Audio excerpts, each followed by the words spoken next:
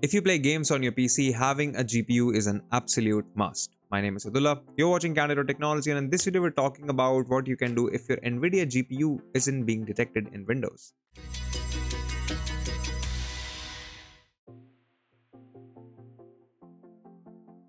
Now, the first thing that we're going to do in this case is pressing Windows key plus X to open the quick access menu, and then we'll click on Device Manager. Once Device Manager loads up, go and expand display adapters, and as you can see, my Nvidia GPU is appearing here, but for you that might not be the case. Now to do that, then click on View and make sure that the Show Hidden Devices option is checked. Once that is done, you should be able to see your device pop up, and then from there you can just right click and click on Enable Device. So this helps enable your the proper GPU.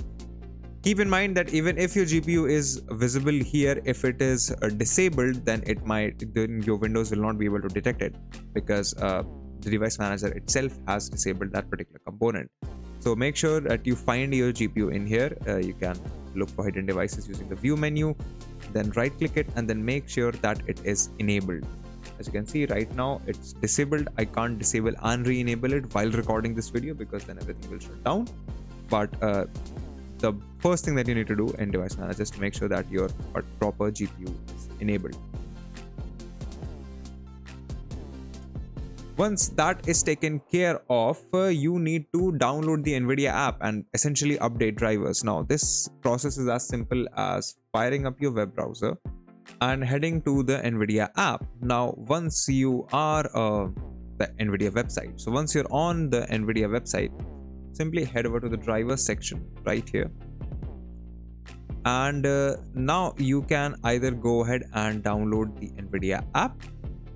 So whether if you want to play games, if you want to have work like professional workstation use, you can pick either of these. So if I pick on games, it takes me to the Nvidia app. I can go ahead and download it from here, and then once I have the Nvidia app downloaded and installed, I can go ahead and get the best possible drivers for it. So as you can see, I can just launch the Nvidia app, head over to the drivers section, and then I can check to see if I have the latest GPU update. I can just click this button. This will check for updates. I have the best one already installed, so we can go ahead and reinstall it if I want, just to iron out any issues.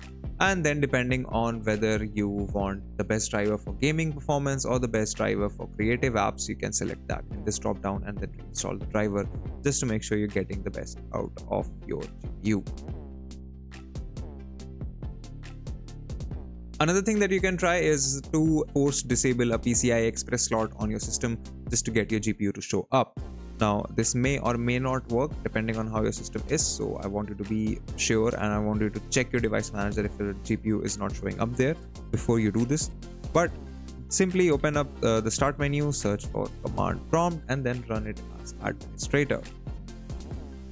Once command prompt opens up, we are going to run the PC edit command, PC edit, set PCI Express force disable. Go ahead and press enter, and once the command has run, restart your system. Your GPU should show up now. Another thing that can cause a problem with GPUs is Windows updates. So if you've recently updated your Windows version and you can't see your GPU, and you could before, there's a good chance that Windows messed something up. Now to roll back a Windows update, press Windows key plus I to open up Windows settings and head over to Windows Update. Now in here you will have a certain options. So if you've just upgraded to 24H2, you might be able to update or roll back, but in case you don't see anything, just click on update history, and here is your feature updates and your quality updates, and at the bottom of this list you will see the uninstall updates option.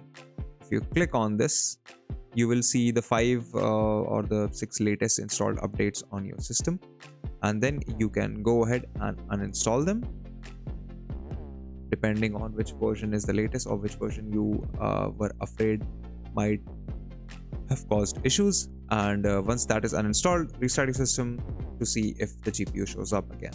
And if it doesn't, then you can go ahead and update your system later. Finally, if that doesn't work either, your best bet is to go ahead and try to completely reset your Windows PC. Now to do this, open Windows settings, head over to system, then we go to recovery, and then we click on reset PC right here. You can choose to keep or your files or remove everything if you want to start fresh with Windows, but doing so essentially resets everything to its default drivers, resets Windows to its default state, and that can help override any configuration changes that might be hiding your GPU or might be making it inaccessible to your PC. And if you don't see your GPU even after resetting your system, there is a good chance that there is a hardware issue with your particular system. Maybe the GPU isn't seated properly, maybe there's a problem with the motherboard on the PCI Express slot. Whatever the case might be, we recommend that you take your PC to a professional, get it looked at, and they will be able to tell you more precisely what the problem is.